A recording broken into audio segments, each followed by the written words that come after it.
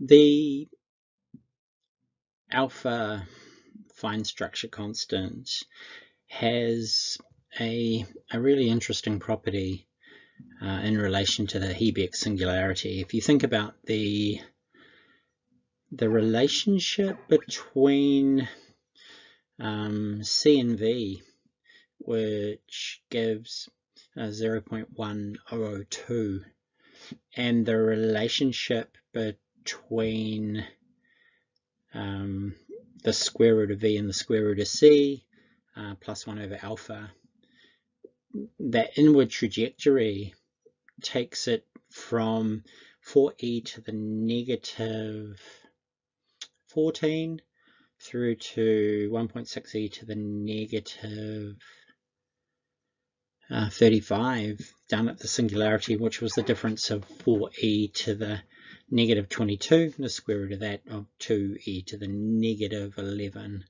So there are, there are a lot of numbers that I just threw at you, but what that relates to is that singularity and the permeativity and permeability of space at the singularity corresponding to mu naught and epsilon naught, and the relationship to the velocity, that number that I gave before in relation to the square root of C plus 1 over alpha plus the square root of V plus 1 over alpha having to be 72,001.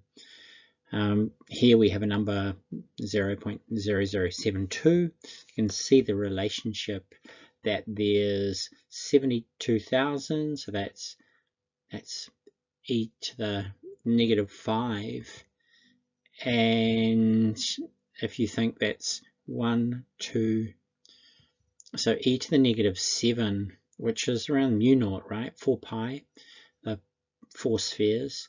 The 10 to the negative 7 corresponding to the difference between the original kind of 72,000 velocity of the square root of V, the square root of C, and plus 1 over alpha for both of those to kind of give the membrane thickness. So we've kind of got a model that predicts alpha down at the singularity by understanding the geometry of the fundamental particles within the He-BEC singularity and the inward velocity of 72,000 corresponding to the Hubble constant. The model provides 4 spheres at 4e to the negative 18 of a meter. And the difference between 4e to the negative 18 of a meter and 4e to the negative 14 of a meter is that 10,000. And so we can understand how 1e to the 4, 1e to the 4 is 1e to the 8.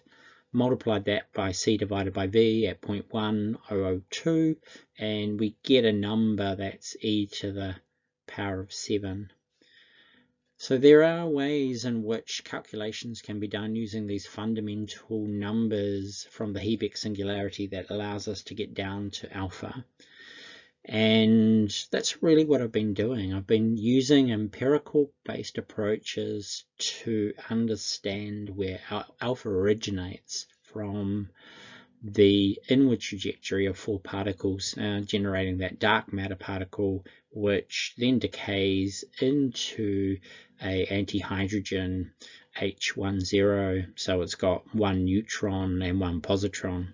It tends to be an unstable atom with about 15-minute stability time. So when we understand that that's decaying into a proton and an electron, we can understand there's a relationship in the decay process of dark matter into matter, and there's a process where the alpha particle, dark energy, is decaying into helium-3, and the dark matter, dark energy decays synchronistically, or it decays in a synchronous process to maintain positron-electron pairs in that quantum entanglement, despite them being, at opposite ends of the universe. So this original quantum helium fluid has quantumly entangled everything as this isotropic universe. It was homogeneous at the beginning, and with alpha particle emission at 9.97 times the speed of light, it gave a inflationary phase of the universe. It wasn't a hot Big Bang. It was the supersymmetry inversion event that alpha particles were emitted from the He-BEC singularity. And it provides a way of understanding why it's 4 pi in mu naught. It gives you an understanding why H bar and C, and these are the features of the singularity with a diameter of the Planck scale, and we understand where the speed of light is originating from because of the decay velocity from alpha particles. They get slower, and as they get slower they gain mass, and that mass that's gained is an angular momentum as well, and it corresponds to a velocity of c because it's around 10% of the original velocity.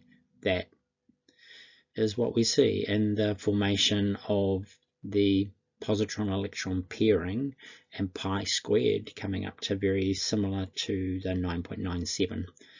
So the model kind of all fits together. It comes together because of understanding the original singularity as Bose Einstein condensate of helium.